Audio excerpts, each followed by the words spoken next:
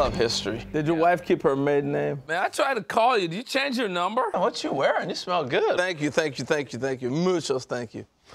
I love history. The pen is mightier. I back that up.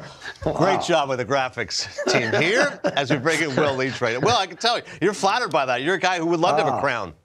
I'm so glad I've been using that quill for years and finally have the opportunity for it to show up in a graphic. Thanks for having me. Forget about a felt pen. A quill pen is the way to go. Of course. Your terrific column here looking at worst to first, potential teams that can flip the script. And we see this sometimes in baseball. It doesn't happen all the time, but you can see a team have a dramatic reinvention. So the teams most likely to go worst to first. First off, let me show you the list of teams, and then we can kind of go from there and see which teams actually were last. So the Red Sox in a very tough AL East, 6 games under 500. The Royals, 97 losses. The A's just dreadful, 60 wins. The Nationals were terrible. The Pirates, 100-loss team. And the Rockies at 68 and 94. Of those 6 teams, you believe there's a chance the teams can go from worst to first. Let's kick it off first off with the Pirates. What makes you think, Will, the Pirates can flip the script?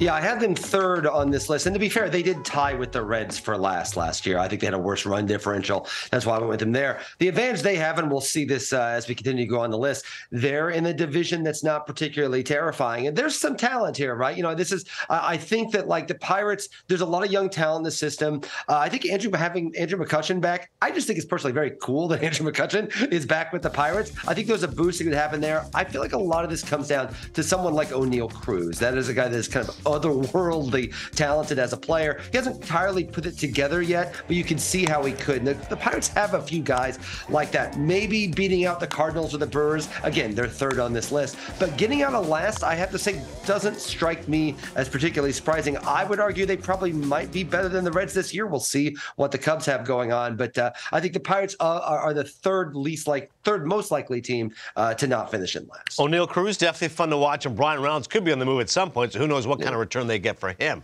Number 2, the Boston Red Sox. They lose Xander Bogaerts. Trevor Story could be gone for much of the year. Chris Sale hasn't thrown more than 43 innings since 2019. But you believe in the magic of Alex Cora.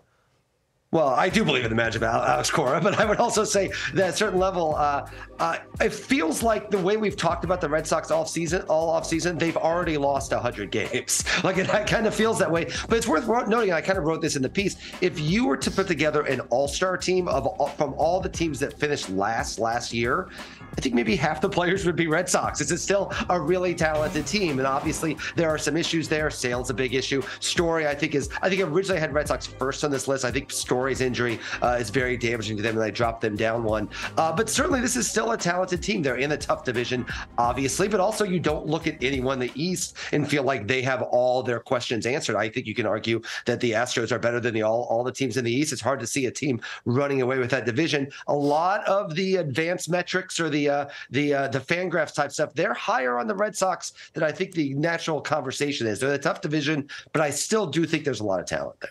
And the Kansas City Royals, they've got a new manager now. They've got a new head of baseball operations. They've got young talent there with Melendez, Pasquantino, and I know a guy, Bill Ripken and many others are really fond of, in Bobby Witt.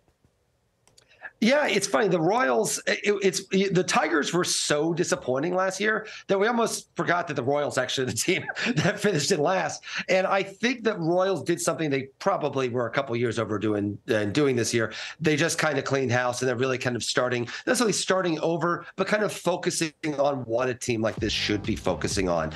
Young talent, trying to build it around them. I think some of their moves have been kind of interesting. Also, I think the main reason this division is not particularly scary. Even with Correa back in Minnesota, it's hard to look at any of these teams running away with it. I certainly think the Royals are better than the Tigers. We'll see what happens with the Guardians. The White Sox have a lot of questions. I think the Twins have a lot of questions. I think clearly, if you were really to break me down on it, if you were to ask me which team is going to finish out of last, I would argue they might all still finish at last this year. I think the way that the divisions are kind of stacked up this year, but of the 6 teams that finish out of last or even make a run for first, it does seem like the Royals would be that team. It's Vinny Pasquantino. How do you not root for Vinny Pasquantino? I've yet to find a way. No question. With that kind of a name and that kind of a handle, I love it. Will Leitch, make sure you read the full column. Great stuff, Will, breaking it all down, these worst to first. As you said, may not happen, but it's fun to daydream and imagine it could happen. We'll get dancing video next time you're on the show. Oh, thank you for the quill. The quill has made my weekend. I have to let you know. All right, well, take care. That is Will Leitch. Good stuff there.